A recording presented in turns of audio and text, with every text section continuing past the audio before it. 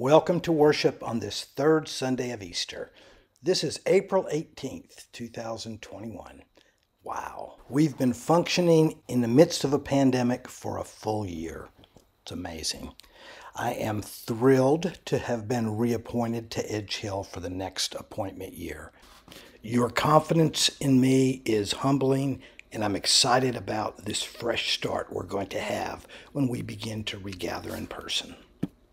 Don't forget about our Christ in Crisis series during the Sunday school hour at 9:30.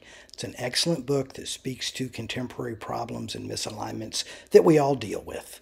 The link was included in today's email. Today's reading is a perfect reading for a communion service, so we will be celebrating communion toward the end of the sermon. I invite you to stop the service now, gather your bread and your cup if you haven't yet, so you're prepared and receive communion with the rest of the congregation in the service. Now, on this third Sunday in Easter, let's prepare our hearts and our minds to worship together.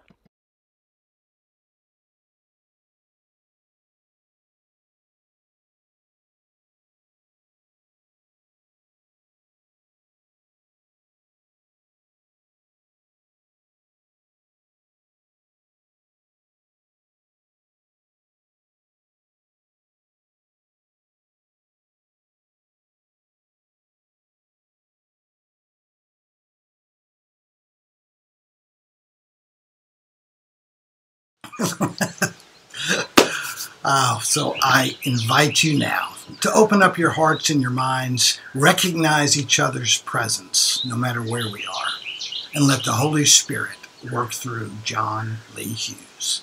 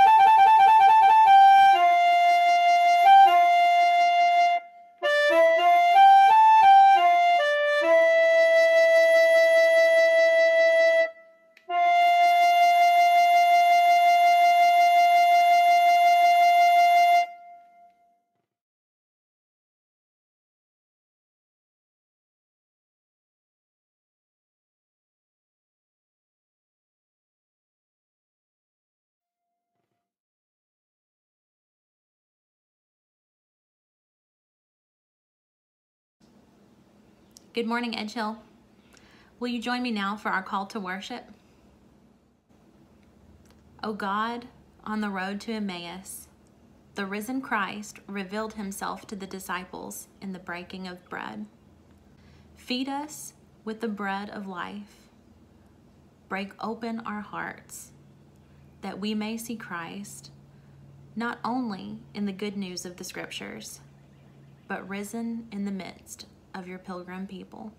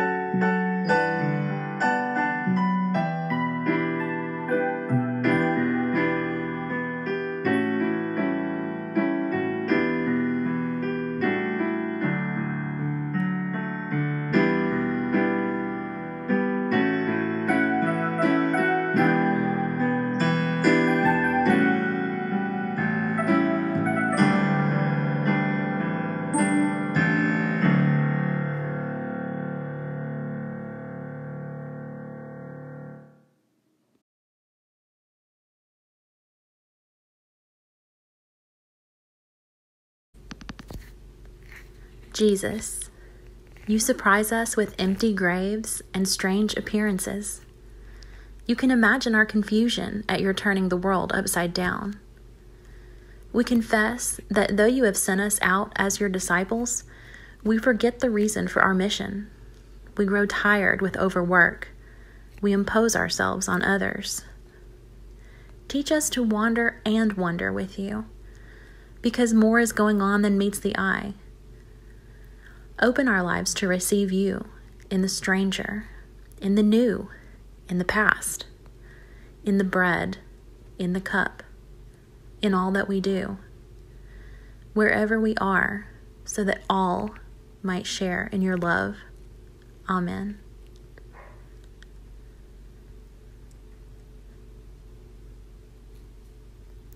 The peace of God be with you. Receive God's forgiveness and the promise of the Spirit, for Jesus is risen from the dead. Seen or unseen, he is present in our midst, and we see the presence of Christ reflected in each other's faces.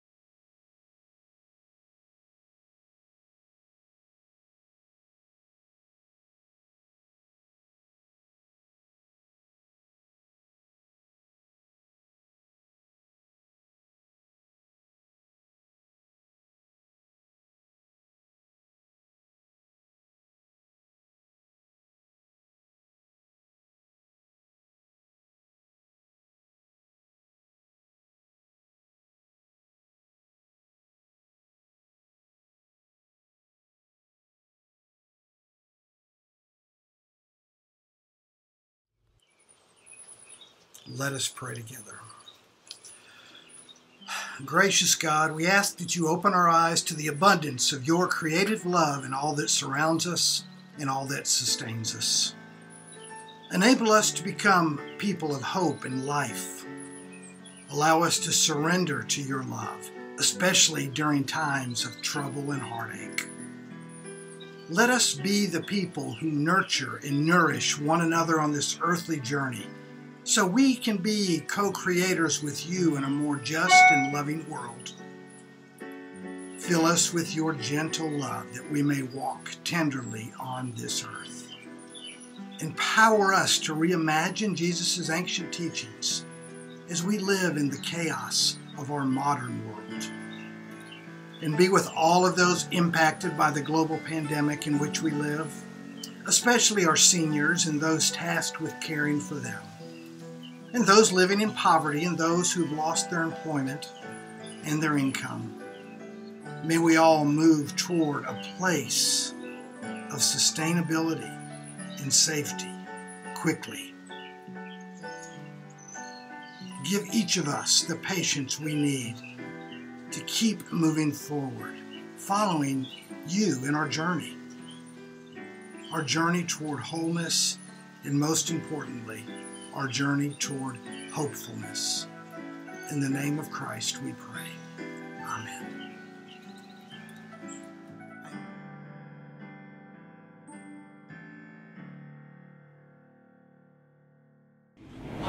There is good news this morning. Good news this morning. There is good news this morning. Hallelujah.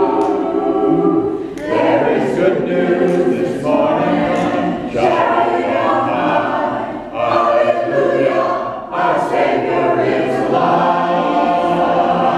There is great jubilation. Glory, hallelujah. Come and sing that Jesus is risen. Jesus is risen. Come rejoice, praise His bright Easter day. There is good news this morning. There is good news this morning. There is good news this morning. Hallelujah. There is good news this morning. Shout it on high. Hallelujah. Our Savior is alive. He has brought us salvation. Glory, hallelujah. Come and sing. Glory. Hallelujah. Sing hallelujah. Sing hallelujah.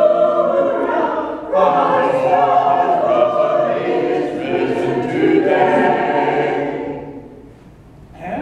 There is good news this morning. Good news this morning. There is good news this morning. Hallelujah. Hallelujah. There is good news this morning. Come and shout it on high.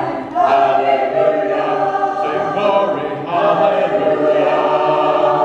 He is alive. Yes, our Savior is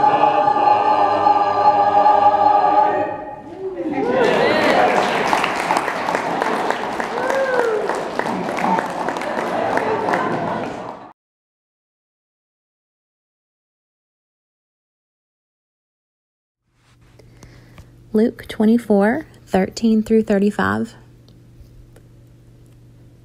Now on that same day, 2 of them were going to a village called Emmaus, about 7 miles from Jerusalem, and talking with each other about all these things that had happened.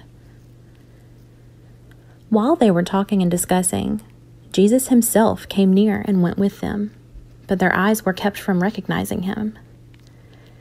And he said to them, "What are you discussing with each other while you walk along?" They stood still, looking sad. Then one of them, whose name was Cleopas, answered him, "Are you the only stranger in Jerusalem who does not know the things that have taken place there in these days?" He asked them, "What things?" They replied, "The things about Jesus of Nazareth, who was a prophet, mighty in deed and word, before God and all the people, and how our chief priests and leaders handed him over to be condemned to death and crucified him. But we had hoped that he was the one to redeem Israel. Yes, and besides all this, it is now the 3rd day since these things took place. Moreover, some women of our group astounded us. They were at the tomb early this morning, and when they did not find his body there, they came back and told us that they had indeed seen a vision of angels who said that he was alive. Some of those who were with us went to the tomb and found it just as the women had said, but they did not see him." Then he said to them, "Oh, how foolish you are, and how slow of heart to believe all that the prophets have declared. Was it not necessary that the Messiah should suffer these things and then enter into his glory? Then, beginning with Moses and all the prophets, he interpreted to them the things about himself in the Scriptures.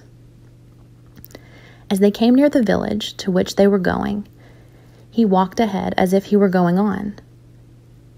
But they urged him strongly, saying, "Stay with us, because it is almost evening, and the day is now nearly over." So he went in to stay with them. When he was at the table with them, he took bread, blessed and broke it, and gave it to them. Then their eyes were opened, and they recognized him, and he vanished from their sight. They said to each other, "Were our hearts not burning within us while he was talking to us on the road, while he was opening the Scriptures to us?" That same hour they got up and returned to Jerusalem, and they found the 11 and their companions gathered together. They were saying, "The Lord has risen indeed, and he has appeared to Simon." Then they told what had happened on the road, and how he had made known to them in the breaking of the bread. The joyful word of God for the people of God.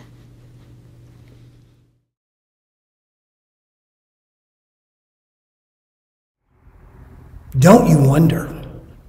What do you think keeps the two discouraged disciples from recognizing Jesus Christ that entire day that they traveled together? Luke says that they were kept from recognizing him. So it sounds like Luke wants us to believe that God shielded their eyes, kept them from seeing.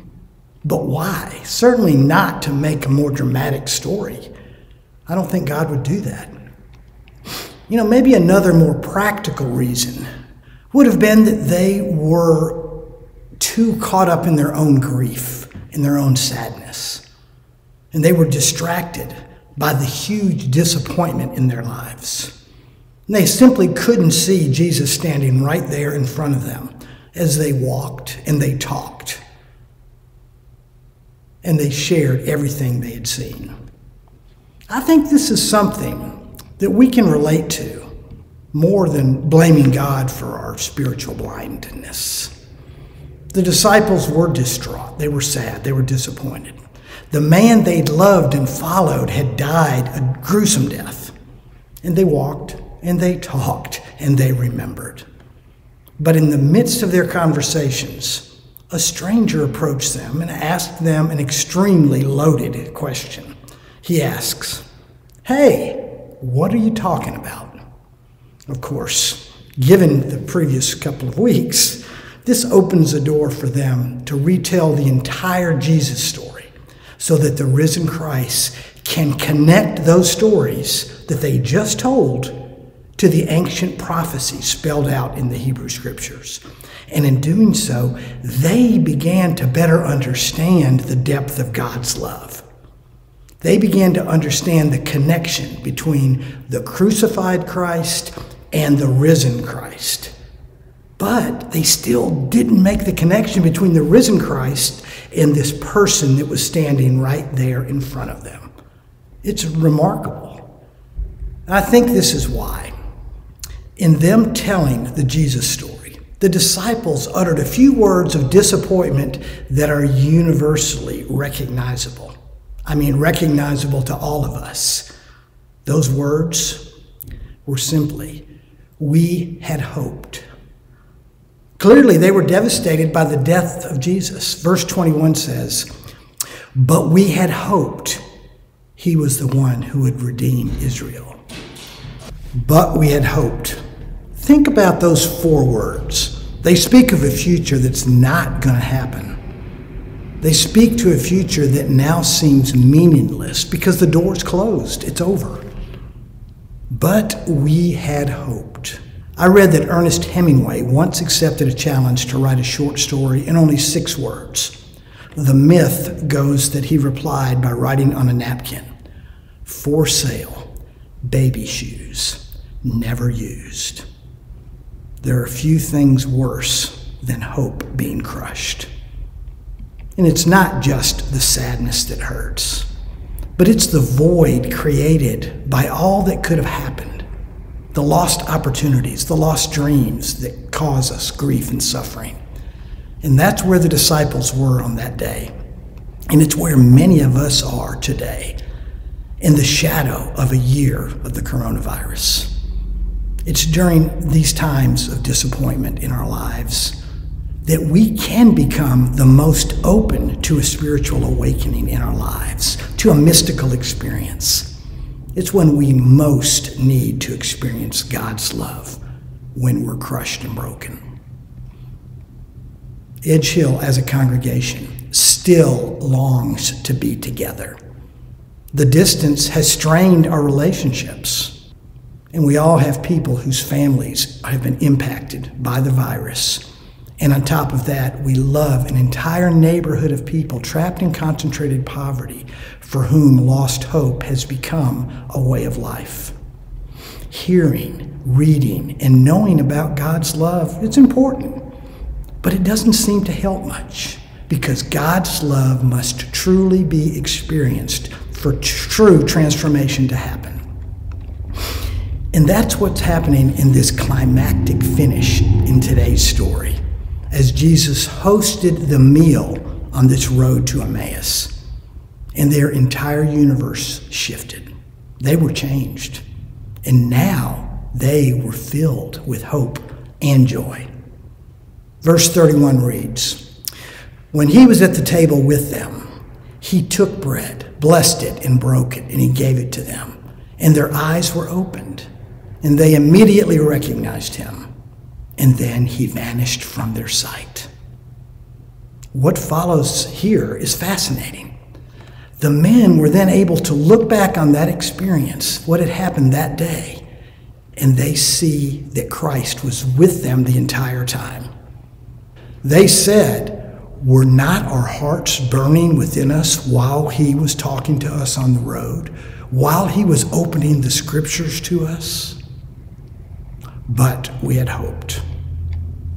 There's more, of course. There's always more. We have so much in this life that is beautiful, daring, inspiring, and life-giving.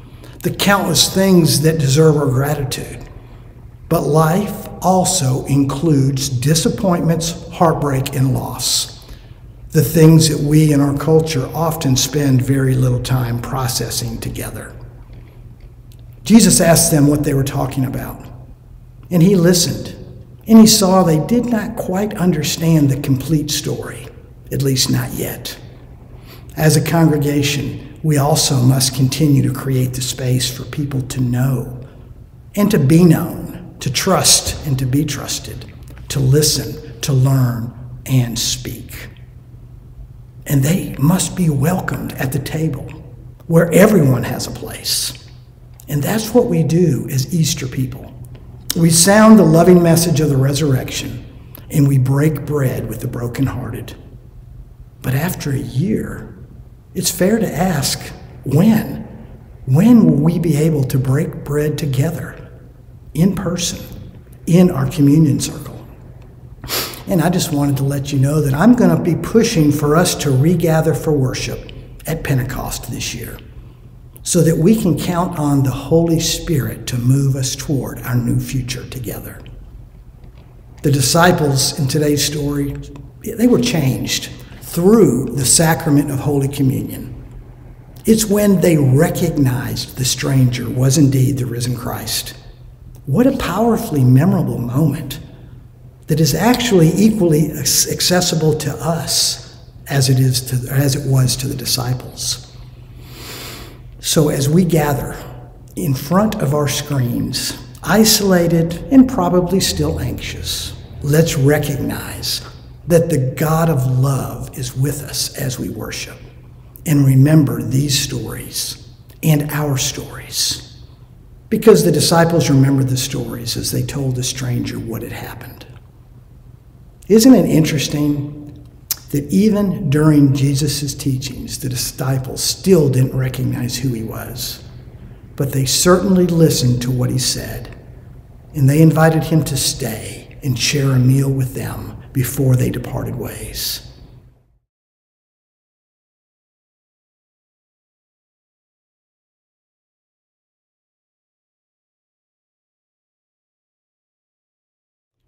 It was here that Jesus took the bread. He gave thanks to God. He broke the bread. He gave it to his disciples and said something along the lines of, "Take, eat. This is God's love that's given for you.